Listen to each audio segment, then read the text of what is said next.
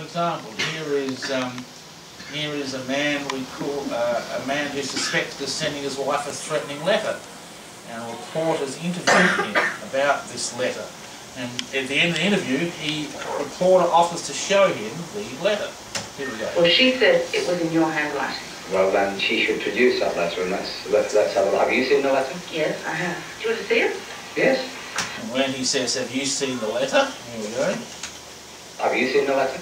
Backwards he says, "I want to see that letter."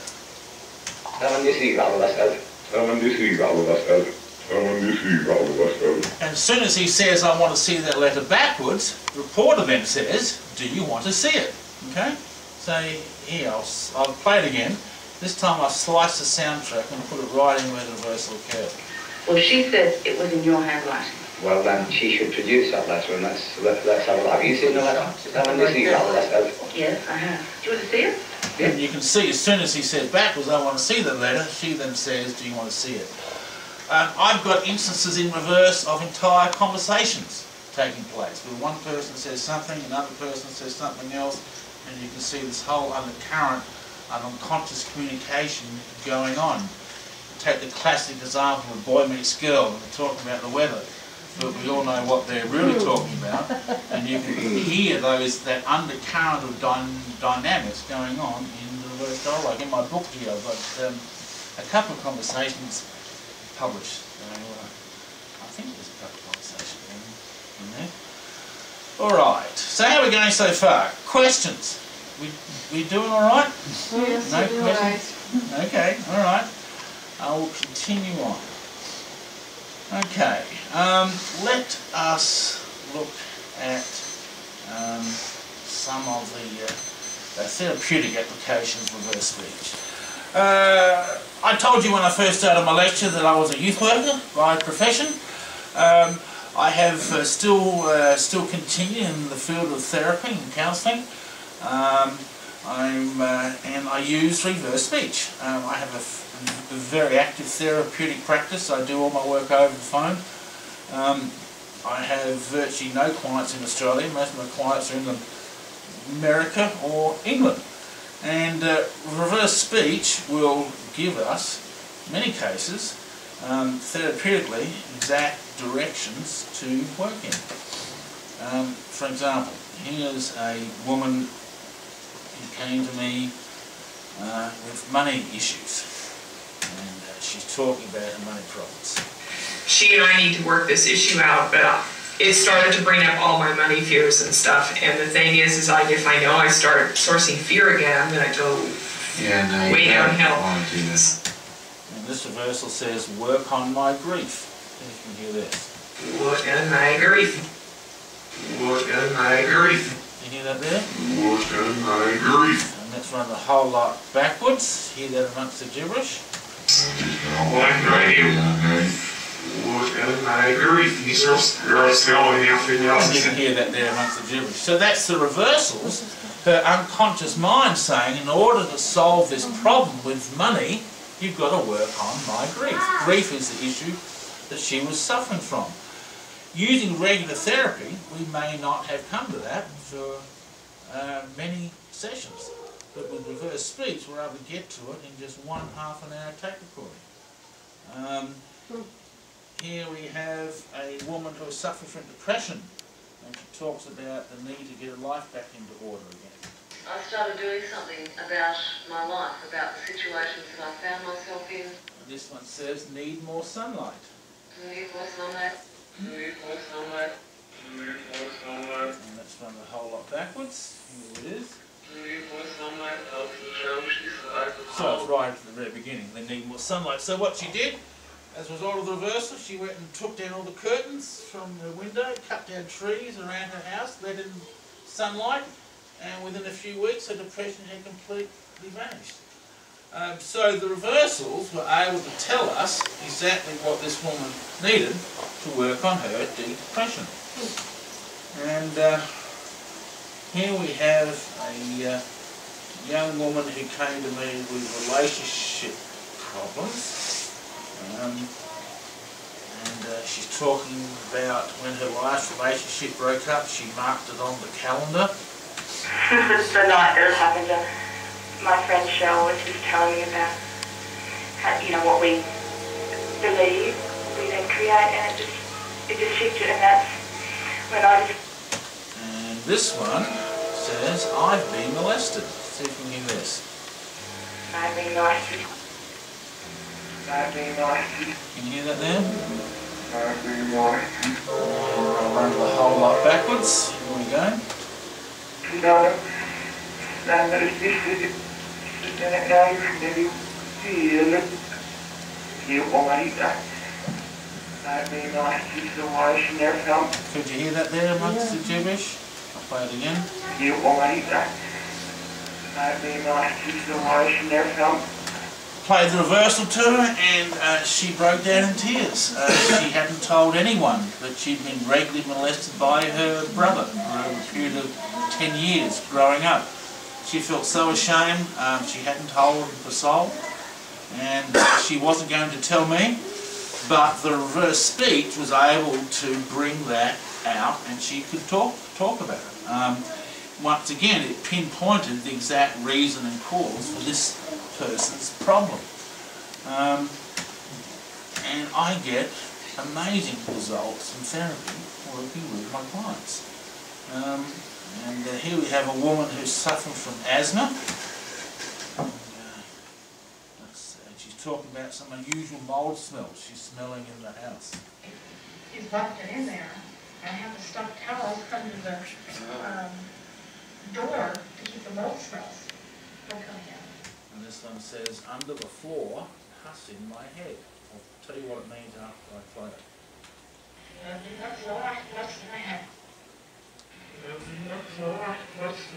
Do you hear that one there? You don't hear that? No. Okay. I'll play it again. Under the floor, pus in my head. Pus, P-U-S-S. Or P-U-S, sorry. Under the floor, pus in my head. Do you hear that now? Didn't know what that meant, had no idea, but out of curiosity's sake, the husband went and looked under the floorboards of the house and found 18 inches of mould growing under the entire house. Cleaned out the mould, and this woman's asthma symptoms dramatically reduced. So how did it appear in her reversals? Because she didn't know there was mould on the floorboards of the house, but her unconscious mind knew. But you just said she smelled mold. She She smelled knew mold. there was mold in the house. But they didn't know where it was or where it was coming from. So that's the significance. They didn't know about the floor. There's mold in California all over a house, so I mean, so they just looked for it. So. Right, they looked for it and found it under the floorboards. Yeah, she says here she smelled mold smells. Here's the floor. He's locked it in there. I have the stuffed towels under the door to keep the mold smells from coming in.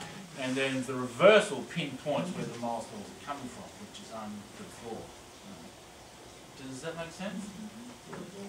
Well, I just think it's an interesting coincidence. It doesn't tell me anything definitive.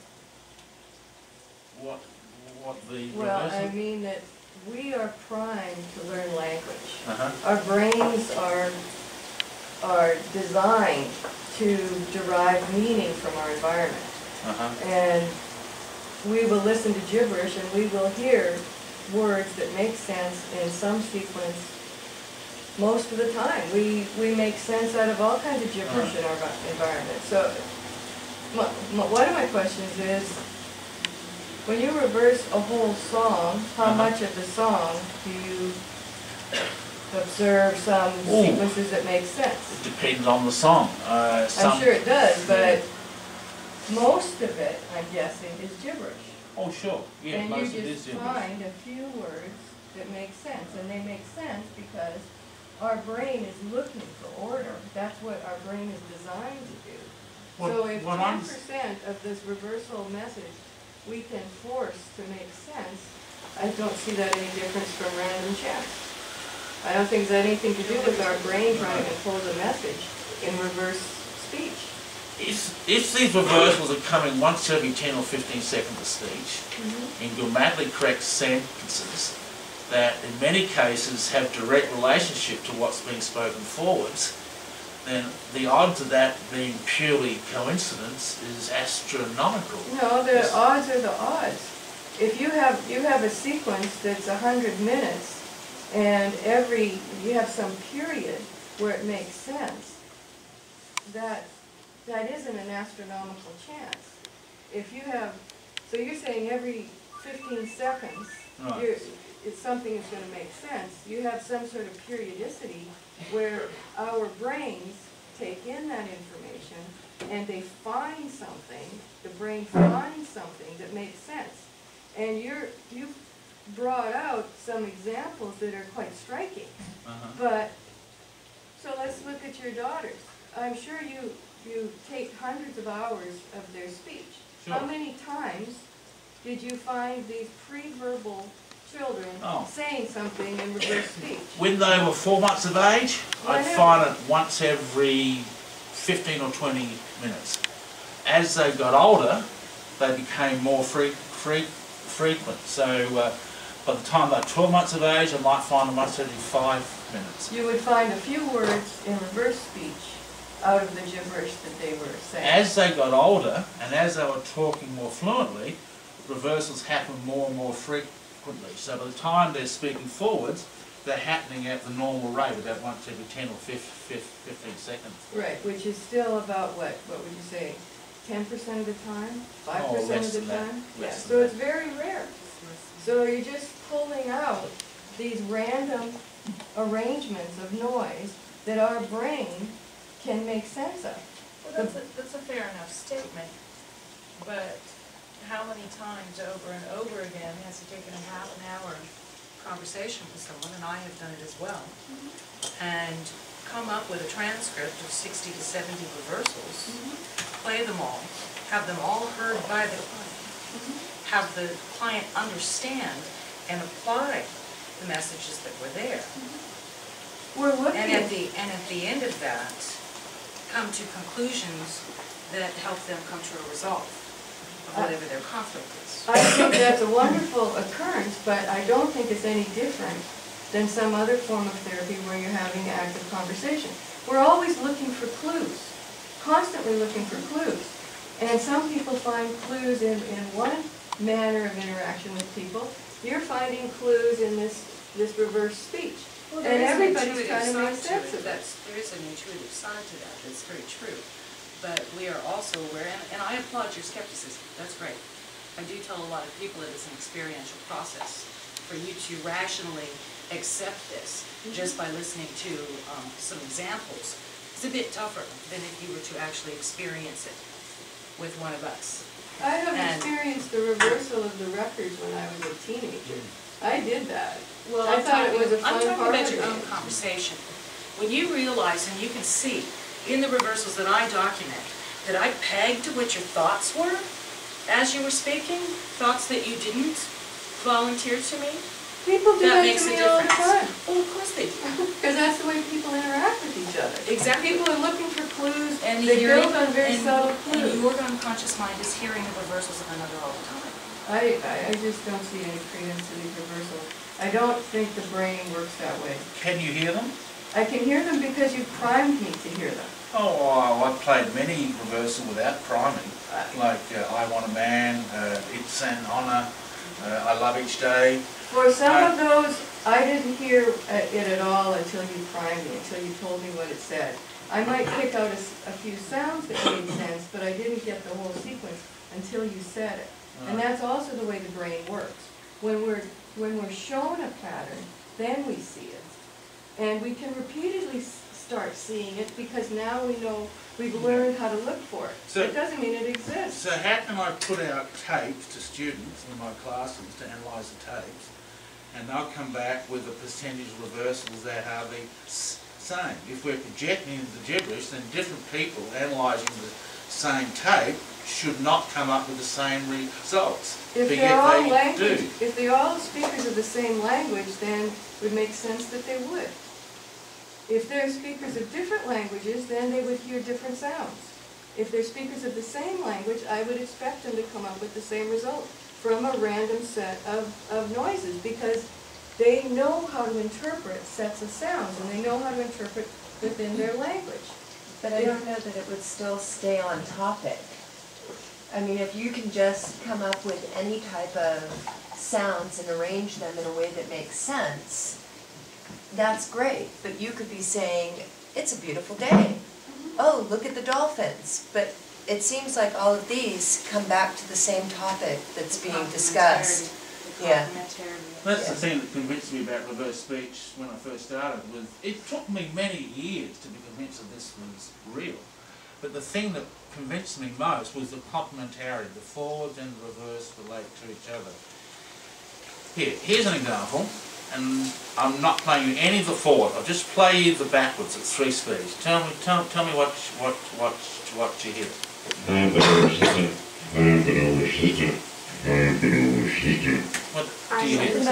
Fiji. Huh? Fiji? What did you hear? I'm the oldest sister, a younger sister. And what did anyone else hear? I have an older sister. Yeah, I have an older sister. Okay. Yeah, that's what it said. More like somebody said, something hit me. Or something about Fuji. You're sitting far away. Yeah, that's probably, come here. yeah. I don't think that, I don't think, they heard something different. They're So sitting far people- away. But I've never heard it before, and I heard whatever they're hearing, and now they're gonna reverse it. We had 2 people here who hadn't heard it, and yet they heard it quite clearly. Now this is what's being spoken forwards, okay? This is an Australian Aboriginal who's trying to find his extended family. When I was about 35, I found out that my father was alive. How did you find out? It was just for word of mouth. And where he says it was just word of mouth, he says backwards, I have an older sister. No, but older sister. It was just for word of mouth. No, but older sister. And look what he talks about next. The same with, I mean, what something was said to you, was it? yeah, I just talked to different ones about it because I was sort of trying to trace a sister. One of my sisters. So you found out that you had sisters and brothers? Yeah, I knew all along I had one sister. But in research forever I found out that there was other brothers and sisters. So the significance of this, he says, I have an older sister first, and then he starts talking about how he found out he had a whole family of brothers and sisters. So the reverse of the backward message occurs before he's spoken it forwards, and yet we hear him talking about it after. So, I mean, I don't know what the odds of that are, but that's got to be pretty high. And here's another one. And sort of gone off track a little bit here. This is another example where someone says something backwards before they say it forwards. S4. You worked at S4? No, that's the area where I was living. Oh my. Okay, here it is backwards. What's he saying backwards?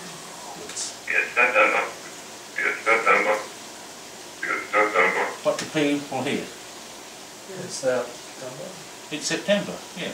It's September. And this is what he says next. Yesterday was September 11th. It is September 11th on your time. It is still now September 11th. So what's the odds of hearing him saying September 11th, and then the next thing he talks about is being September? I've got hundreds of examples exactly like that. Man on space one. Classic one. Here we have... But I think that, she probably just checking on some validity issues because of the fact that we are aware of objections of that sort. Well, the point is that this is a verifiable phenomenon, and David has uncovered this phenomenon, which can be verified. I think it can be verified. I mean, you take Monash University in Australia did an independent study on my test, and independent study. And what they did was they picked 3 groups of people and split them up into, I think, 10 people each group. Group 1, they played them the reversals and asked them if they could hear it. They told them what it said. And then Group 2, they played them the reversals, didn't tell them what it said. And Group 3, they played the reversals and gave them a control phrase. In other words, after they hear a phrase that was not there. I kind of think, do you know what the percentage rate was? was like 70%, 75% of accuracy in the second test. I can't remember the, you know what, I can't remember the percentages. But my point is that of course we're going to do that, because that's the way our brains are designed. Yes, it is reproducible. He's verified it in a sense because he can repeat it, you've shown it in different contexts. But it sounds that our brain is designed to process and find meaning. So I'm not surprised. But the meaning is there to be found. This was the problem. That's what I'm We don't saying. know The how our meaning brain is designed, and this is one of the steps. Well, one of the meaning ways is our there brain to is be found. designed is to develop language, to develop a way to communicate. We are hardwired to do that. We are hardwired to develop We're grammar. communicating in both ways, consciously, Well, see, I don't accept the unconscious explanation. I don't deny that we are hearing these sounds. That's certainly true. I just don't believe your explanation that there's some sort of subconscious message that we're generating by somehow making these, uttering our words in such a way that there is a meaning in the reverse direction. I don't believe that our brains work that way. Then get up playing examples that you can hear. Yes, The and evidence I'm is saying here. yes, I can hear it. I just don't believe your explanation for it. So what explanation would you Mine is that we impose order on what we hear. We're looking for language, we're looking for meaning. You admitted that if you played the entire song, there would just be the odd section in reverse that would make sense. Which to Well, me I'm not saying totally this is makes happening sense. all the time. I'm not saying that. I'm saying it happens occasionally throughout speech. In regular conversation, about once every 15 seconds. In a public speech, about once every 2 or 3 minutes. The occurrence of it is directly dependent upon the type of conversation. And that's repeatable as well. I can record a room conversation and find them once every 10 or 15 seconds. I record a public speech and only find them once every 3 or 4 minutes. And that's consistent. So why do you get the different occurrences in one but not the other? Well, the subconscious mind is always awake and thinking and doing things, and we don't really know what it is. We have to bring things to our conscious mind to even speak. Right. So, if there's messages that the subconscious mind wants to tell someone, sometimes you just don't pay attention to those things yourself. It just rambles on and on. Right, and even if you are skeptical, you have to admit that David is presenting facts here which are verifiable. Yeah, I'm not denying that. This is an esoteric science. I'm just saying, it's not a science. Well, it is a science. It's not a science. We have disagreements. Well, someone may have said that, years past about, that there's no order in that cliff there, that's just a bunch of dirt, a bunch of mud, and yet we have scientists now that can learn volumes about the history of the land and when earthquakes happened and when tsunamis happened by looking for the pattern in the mud. So yes, I agree, and I think we all understand that you're correct. We do look to make patterns, to recognize patterns. If we see the tips of a star, our mind will see it as a star. Now we're cautious of that, and we use checkpoints and validity factors to keep ourselves honest. But that doesn't mean there isn't meaning there. It does not preclude the fact that maybe some of what you're finding really does have meaning.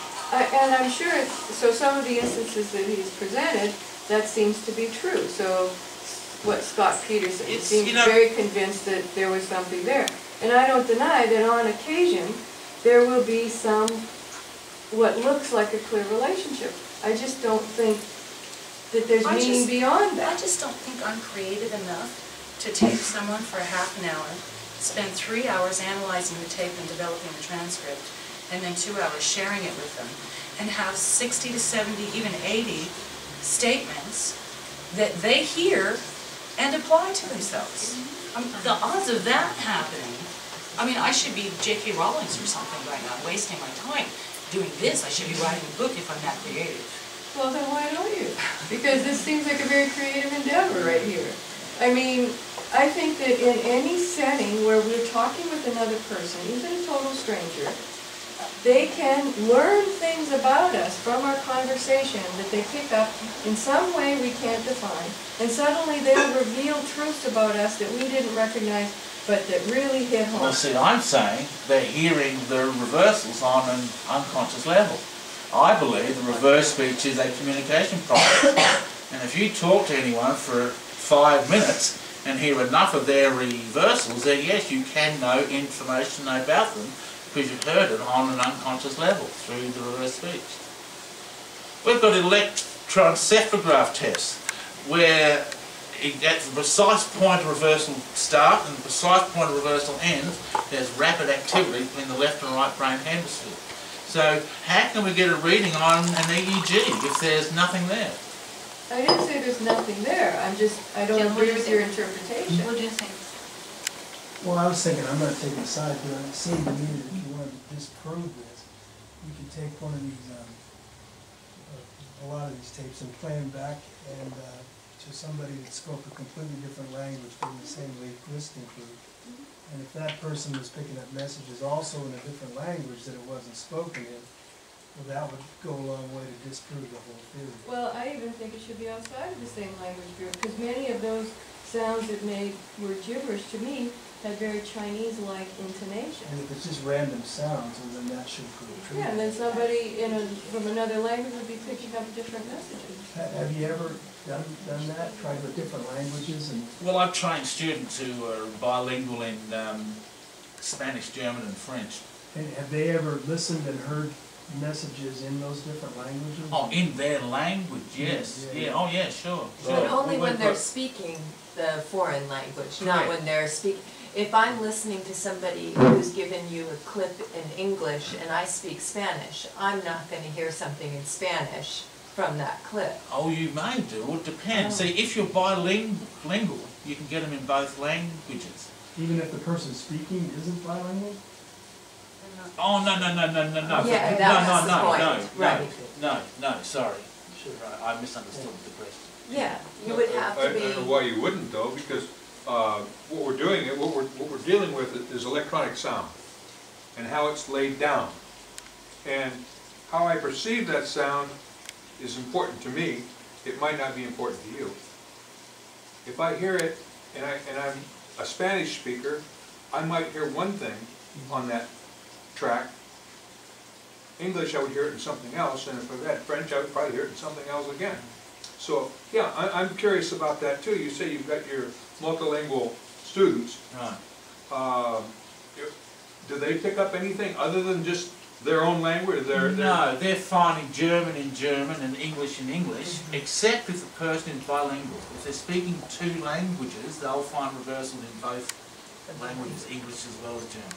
Have you ever, I had a friend one time that we were in Tijuana actually, and we were speaking Spanish to somebody who spoke 4 languages. And he just got all mixed up, and he couldn't contain them all. He was speaking in some in Russian, and some in Finnish, and some in Spanish, and some in English, and it didn't make any sense to any of it. But I wondered if any of you, it just occurred to me, if in any of your experiences, if somebody that was, say, bilingual was bringing forth a message in a different language or parts of a different language that, reflected their background. Well, in their own language, but not a different language other than what they speak. Well, yeah, but in one of the ones they speak. Oh, sure. Yeah, get them on the one they speak. Yeah. One of the,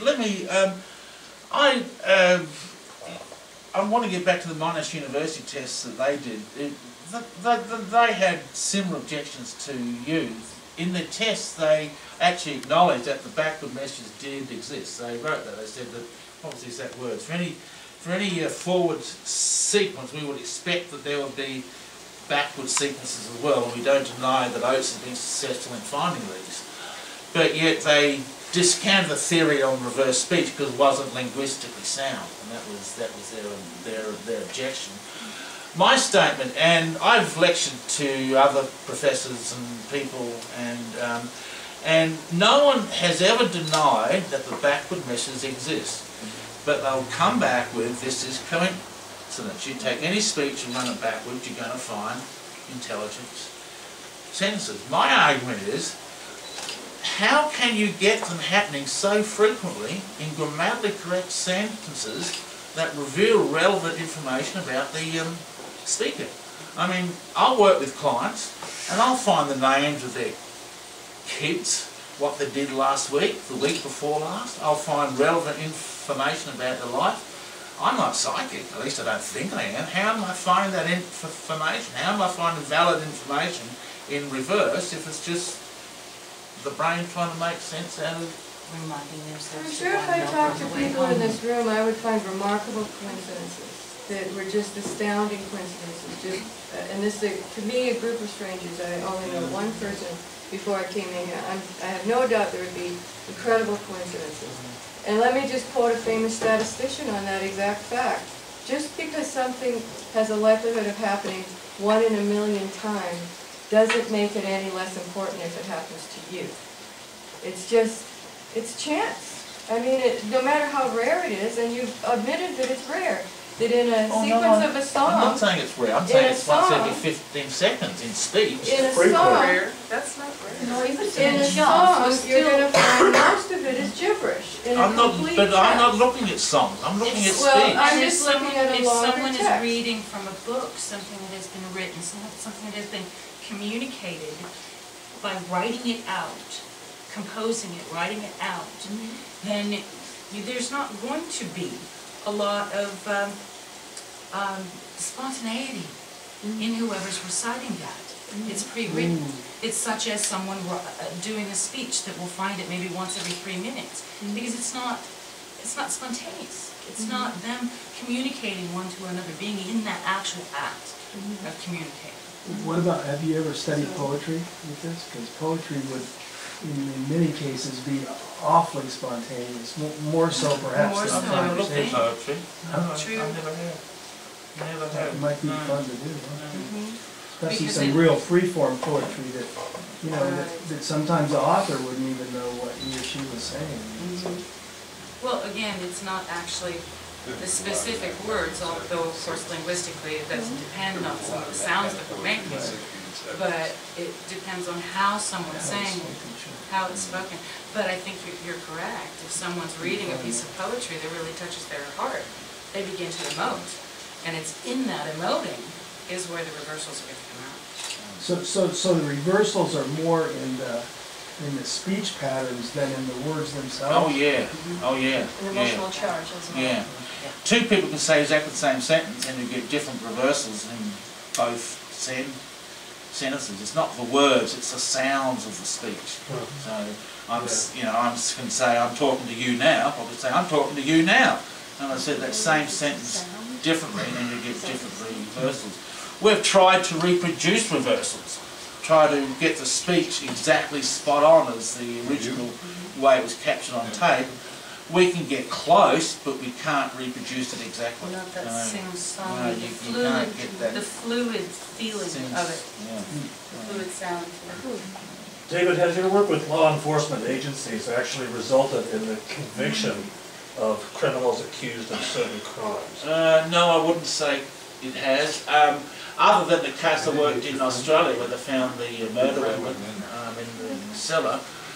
But I would say he was convicted, but I wouldn't say reverse speech resulted in the conviction. No.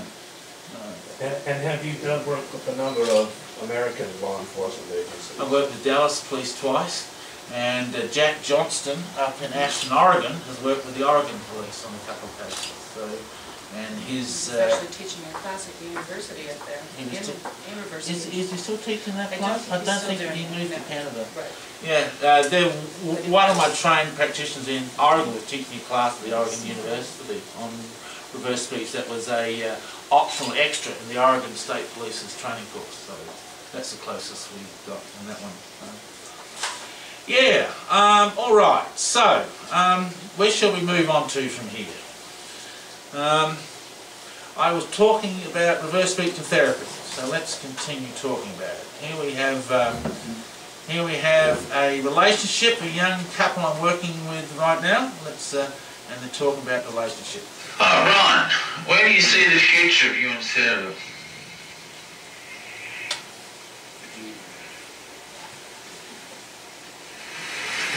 thinks it does something that changes a lot, but it's also, I think, become somewhat of a day-to-day thing with us. No, reverse speech says that we are all running sabotage patterns. This guy's running a major sabotage pattern. Listen to this one. This is a long sentence. See if you can hear what this one says. What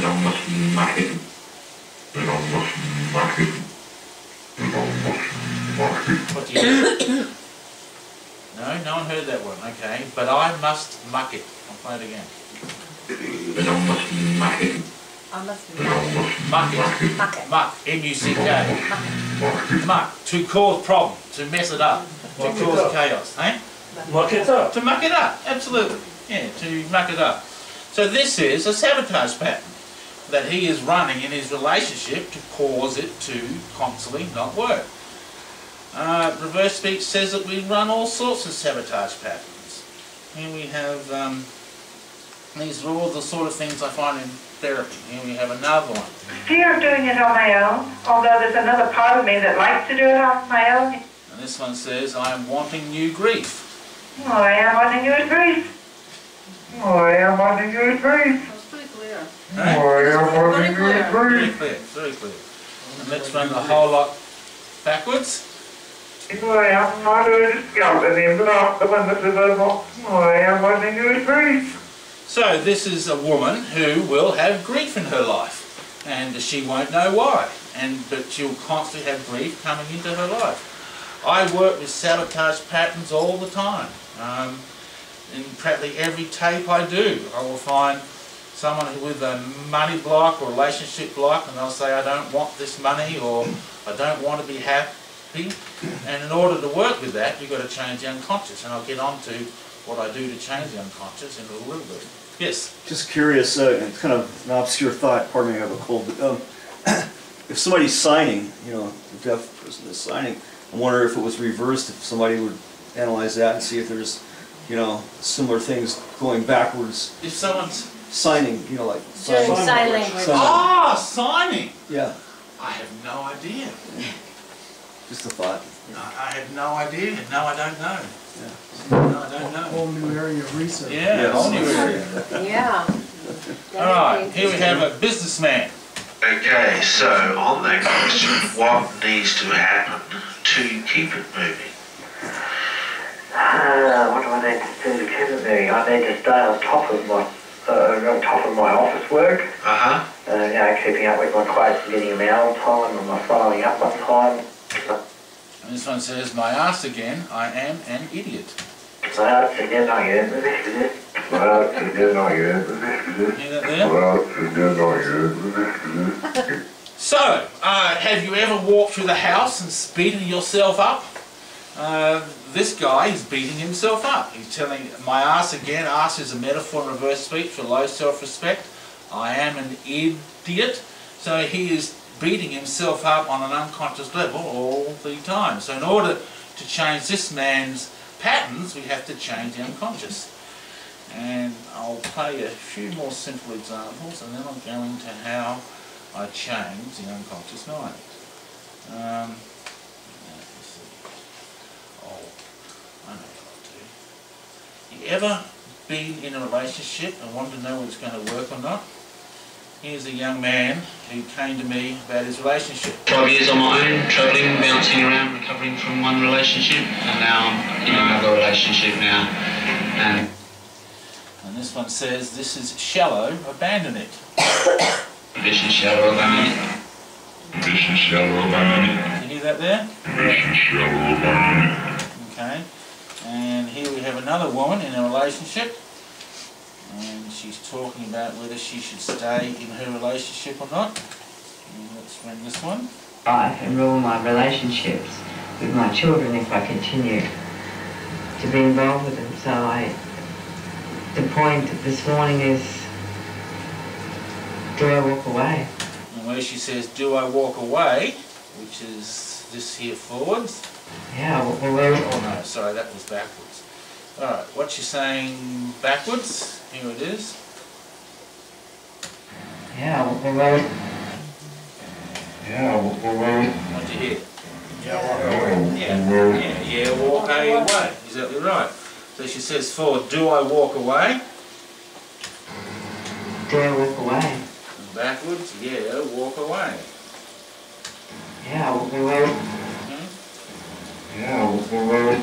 So, I believe that that the unconscious mind knows us very well. It knows the decisions that we should make and do, and in this case, the unconscious is telling her to walk away from the relationship. All right, let us go down just a little bit deeper still. Reverse speech. All the reverses I've played to you so far tonight have all been in regular, normal, everyday English, okay?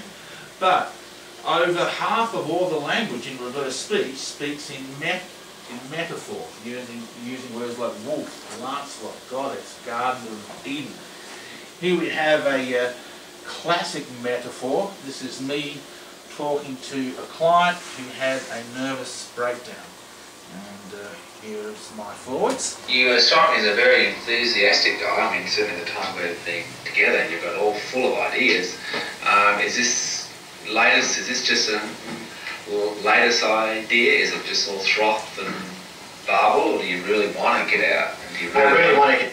See, all for. All right, and this one. Listen carefully so you can hear what this one says. It's a long sentence. See, all for it.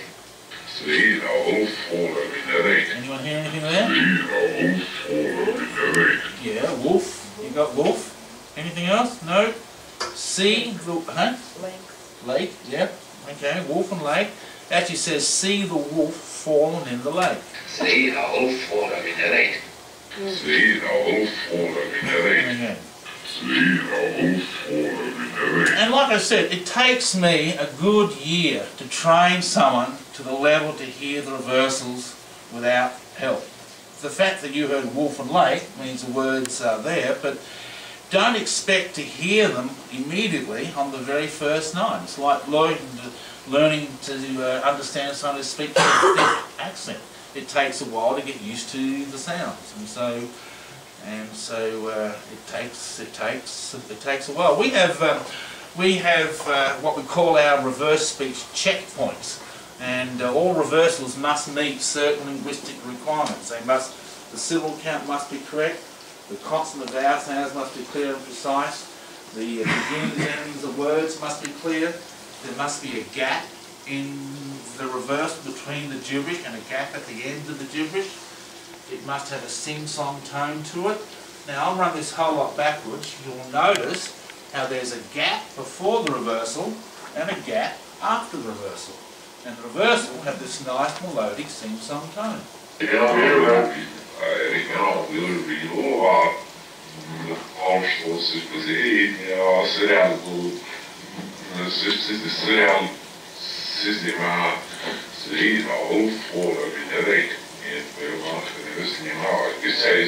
you hear how clear that is amongst the gibberish, how that jumps out, and you've got that gap before the reversal and a gap after the reversal.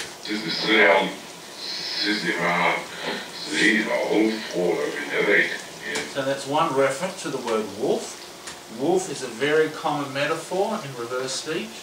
We find it practically every tape I do with a client. I'll get some reference to the metaphor wolf. Here is me, you, the metaphor wolf. Well, you were talking forwards about, you're working late, you're not doing any exercise, so you're very tired, and that was the context. And what does this say? I was no wolf. I was no wolf. I was no wolf. What do you hear? I was the wolf. Hey? I was the wolf. I was the wolf. Here it is again. I was no wolf. I was no wolf. Okay. I was the wolf. And let's see here, I'll run the whole lot backwards so you can hear amongst the gibberish.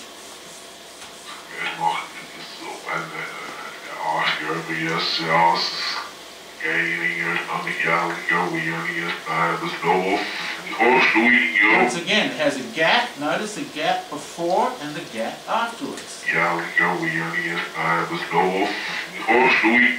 Quite clearly. Alright, let's look at another metaphor. These are, I'll tell you what they mean.